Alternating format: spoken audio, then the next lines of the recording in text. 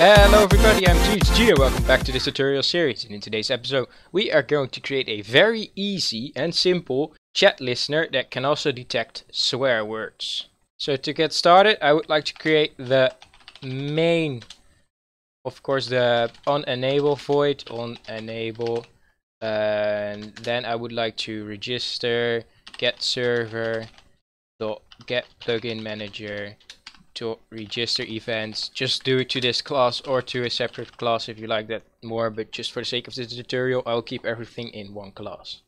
Okay, then we have the on-enable method, and what we are going to do, and don't forget to implement listener, is we're gonna listen to async player chat event. So event handler public void on player chat, and let's say async player chat event, just call it event E as always, and then import the event handler.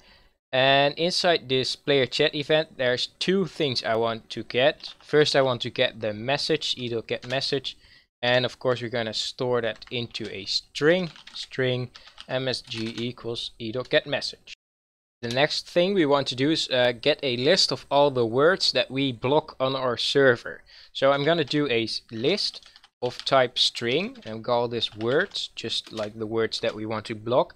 And what I would like to do is that every time I want to add a new swear word or a new variant of a swear word, I do not want to edit all my code again. So we're gonna store them inside of a config.yml. So we're gonna get the config, and since we are in our main class, we can just do get config dot get string list, and then just with the path of words for this tutorial sake, and just import the java.util. And now you can see there's words, but what if, because in the beginning there will be no string list of words, so we first gonna check on the server enable if that string list exists. So I'm gonna get config dot contain, so if it contains words, then it will return true, but because we put an exclamation mark over here it will infer. So if it does not contain that, so if it's true that it does not contain that, then we want to create it. Okay, to create a list of type string, just call this words as well. You can use two of the same name variables if they're outside of each other's scope. So this one is only within this scope, so the scope is like within the curly brackets that they have. If you do not know, if you want to know more about scope, just Google it. Words equals and new, and list is not instantiable. You cannot instantiate list, so we're gonna create array list of the type string. You can also do a another list, but I just gonna keep it to array list because that will give me the option to add, let's say the word fish, and let's do the other words because I would like to add two words so that I can see chips, so I can see how multiple words work. And now of course we need to add it to the config, get config dot set, and then we're gonna set the words, and we're gonna set it to words, just like that. Easy as that. We create a simple list. Now it will only listen for the words fish and chips, and you can just manually edit them in. You do not have to code them in, etc, etc. And of course after we did something to our config, we need to save the config as well. So to know whether the words contains any swear word that's also in the message, you want to loop through the words array list. It's not the most efficient way, so if you are like storing 1,000 words, don't do that. It's only for small servers and small word lists.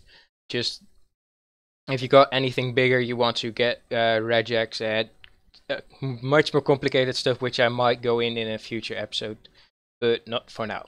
So for now we just want to create a for loop, basic for int equals 0, and then we want to check if int I is lower than words dot size. It's not length with an array list or a list, it's size. And then we want to increment I with 1 each iteration. So what you now want to do is check if words, if message dot contains, and then we want to do a words dot get at the index of I, and if it contains anything of that, then we want to set cancel the event e dot set cancelled to true, and of course we want to also send the player a message, send message, you are not allowed to swear. And that's it. It's that easy. It's a very basic config file styled, yeah, chat listener that can also detect swear words, and it will warn the player. You can also instead, that's a little challenge for today's episode, you can also instead, it's far more complicated than the previous one, replace the swear word with stars like these. And I'm not gonna give any hints on that because the last challenge was way too easy for some, and now it's a little bit of a difficult challenge. So you need to get the word and you need to replace it with these stars. And let's go check this out on the server. So we're inside Minecraft now. I've started the server, and let's go take a look at our word detection. So if I now type words, it will not block my address tests because it's my version of it. I also debug with test 1, test 2, test 3 so that I can see where it goes wrong. And as you can see, test 1 is called on the event listener, test 2 is called on how many, on every word, and if I now type in fish, you'll see that it's also test 3 so that it's actually fully working. No swearing. That's a little trick I use to check if it goes wrong, where it goes wrong. And as you can see, no swearing. If I type in it's fish for today, then it will also do no swearing, and same with chips. Chips. It will also say no swearing. So that's it for today's episode. I hope you enjoyed. If you did, leave a like. If you want to see more, subscribe. If you got any feedback or suggestions, either down below in the comment section or in the description box, there will be a link to the Discord channel. And thanks for watching. Next time, bye.